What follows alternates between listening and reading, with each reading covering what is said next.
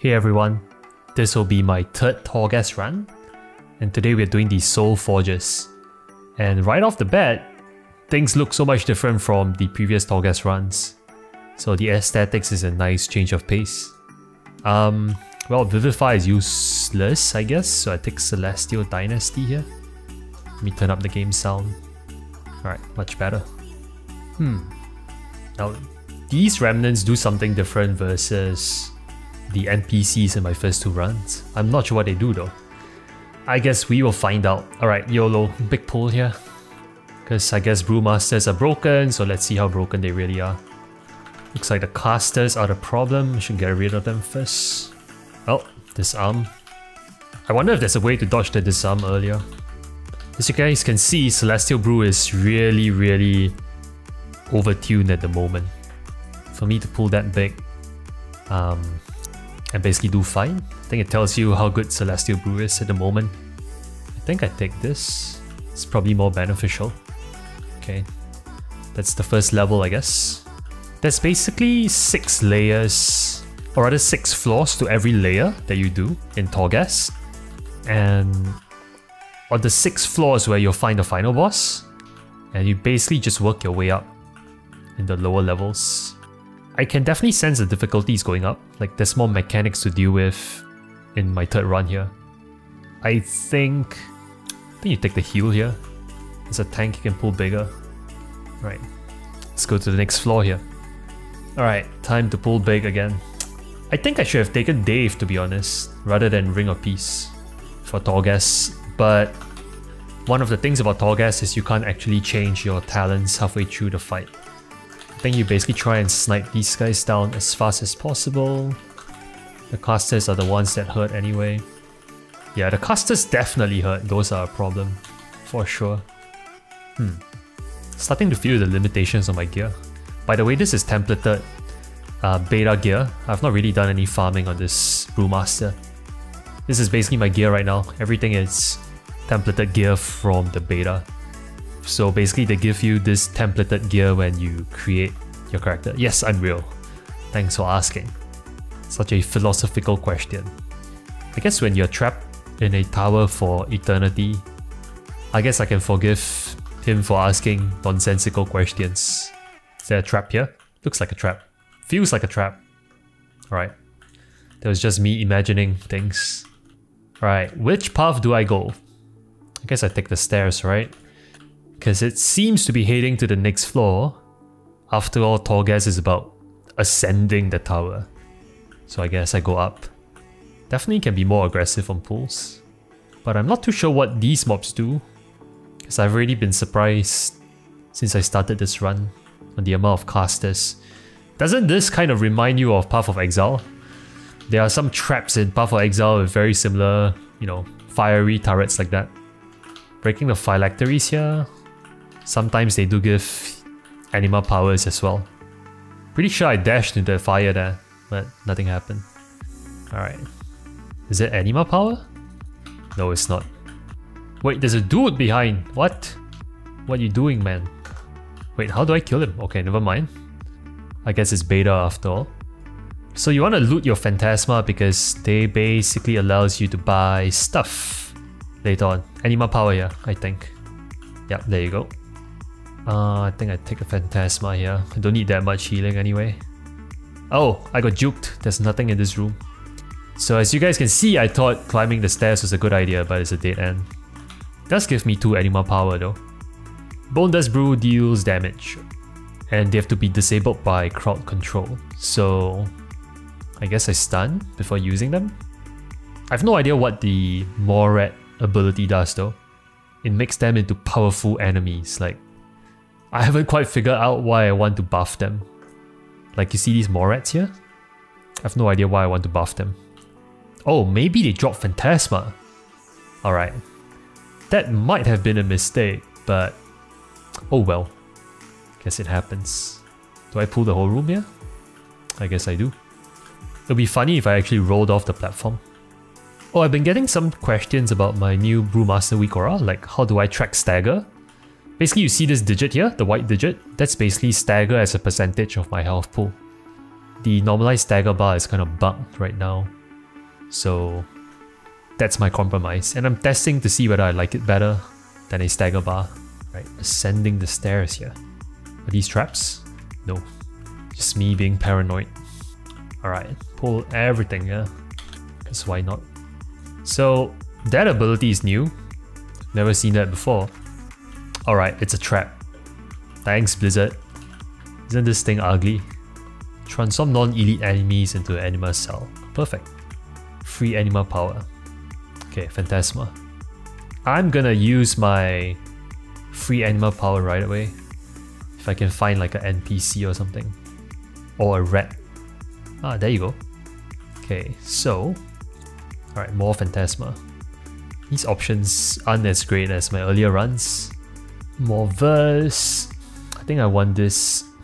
Blackout Kick is definitely my highest damaging ability, so why not? I don't need any rolls. I can use more anima power, so I might as well buy them, and I'll use them right now. Flashcraft Explodes. Okay, fine. Reduces the damage. Alright, Spinning Crane Kick is now officially part of my rotation, I guess. And here's a nifty trick. You buy this item, you target him, and you convert him into an anima cell. There you go. He's now an anima power. And he's worth 400 Phantasma. Not sure if I even broke even there. What is this? Wait. Oh. Oh. That's cool. It's like a mini level of sort. So this level is like a freebie, huh? Killing more rats increases your max health. I think I like that. Alright, I should start using Flashcraft. It really just feels very clunky. I tested it out in Mythic Plus, didn't really like it. But let's see. I'm gonna use it now. And then I guess I pull back and let the shield explode. Maybe that's the play. But there's nothing here, so what's the point? Alright, never mind. I wonder if I fall into lava, whether I will die. This thing hurts my eye though. And this is clearly in beta, the texture doesn't look right. Blizzard, please fix. Oh wait, it's a random elite here, what the hell? Alright, let me kill the random small mobs first.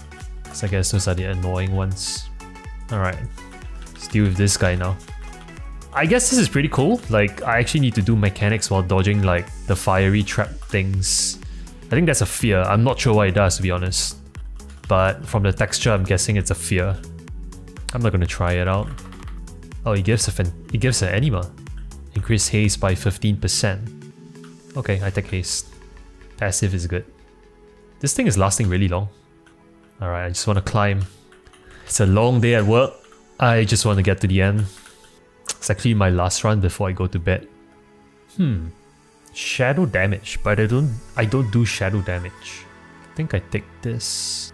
Alright, last floor before we hit the boss, guys. Wait, why is my Celestial permanent now?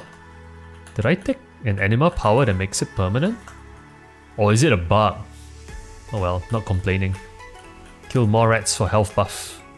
Oh, this channel is really long. Maybe Blizzard should make it instant.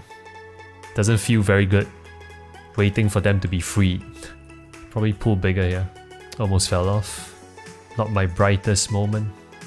Alright, kill the casters first because those are the annoying ones. I definitely feel like a step up in difficulty from my first run to my third run now. It'd be interesting to see how difficult this thing scales. Like, could this entirely replace high Mythic Plus keystones as PvE? That could be fun. Alright, this is a puzzle box. I'm really bad with puzzles, so no thank you. I would like to go to bed. Sleep beckons. More elites. Let's see what happens when I stand in it. Doesn't do anything, what? Or is it this debuff? No. Oh wait, it stacks, oh my god. That is really bad. Like, taking damage from that? It basically puts a damage debuff on me and it stacks. That was a mistake, I shouldn't have tested that out. Like, get away from that. That's the lesson I learned. Alright, at least we know now, I guess. Oh, so that was why there was an anima power that granted me the ability to cleanse debuffs. Now I know. Yeah, so this is the one, right? I can cleanse this permanent damage debuff. Alright, that's interesting. I'm gonna take it. 10% is a lot of damage. Feels bad though, to use it. Like, I could have avoided it. But in the spirit of testing for you guys, That's my excuse. Like, to take the debuff there. Okay, I climb stairs. Boss beckons. Wait, side quest? Is there anything here? Nothing there. Spinning crane kick. It's like it's gonna be a boss fight, right? So I guess I take single target. I think. Although there's an argument to be made for crane kick, because I have the anima power for it, so it kind of stacks. Oh well. I think it'd be interesting to do the math on how the anima powers actually scale. Oh, this is a proper boss for Torghast. The one that I did in my first run is an utter joke. Alright. Cooldown is useless. Alright, this is good. Increase mastery, increase haste. I think I take more anima powers here. Might as well buy them all. Can't spend them on anything. This is the last fight anyway, so we might as well use them. I don't think I need potions, but oh well, whatever. Alright, 3 free anima powers. Increase max health, okay. New boss, I guess I play safe. No need for Phantasma anymore, so... Alright, now to turn this guy into anima power. Alright, whatever. That's useless, man. Alright. Channel Flashcraft, I guess? Let's go. Oh, it's easy. Not as hard as I thought. I guess I just dodged the danger. Oh. What is this thing? Oh, I think it freezes you. Maybe not. Soul Essence. And it's supposed to give me loot. Oh, this is Jaina. Hello. Anyway, thanks for watching the run, guys. That was fun. And hopefully you enjoyed it. I'll be doing more Torghast runs on almost a daily basis as I gather more information for the Torghast guide. So I guess I'll see you guys in the next video.